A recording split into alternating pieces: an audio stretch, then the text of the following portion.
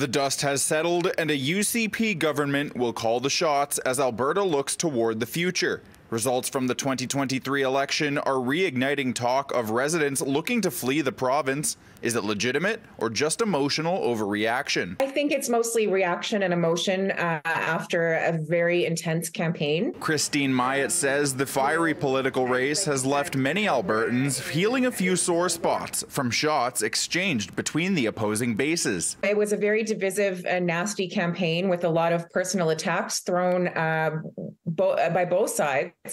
I'm not surprised to see people have an emotional reaction. That emotional reaction was taking over social media algorithms Tuesday as claims of relocation plans from dissatisfied voters flooded the timelines. Here's one user who says they're on the bandwagon out, looking to make their last move due to their age, and they say this one needs to count. Some looking at preparations to sell their house before making the leap, saying they'll evaluate the state of politics as they clean up and prepare to hit the road.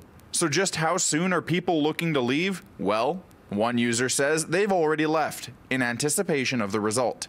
But leaving the province won't change the state of affairs. The NDP were only over 1,000 votes away from swinging 6 ridings and forming government. Myatt says this momentum demonstrates the importance of getting involved and sharing your vision for the future rather than leaving. Shaping policies, getting involved in constituency associations, going to AGMs, like this kind of grassroots political engagement is great for democracy. And if people want to see themselves reflected in their government, they need to get involved. Moving to another province is also easier said than done.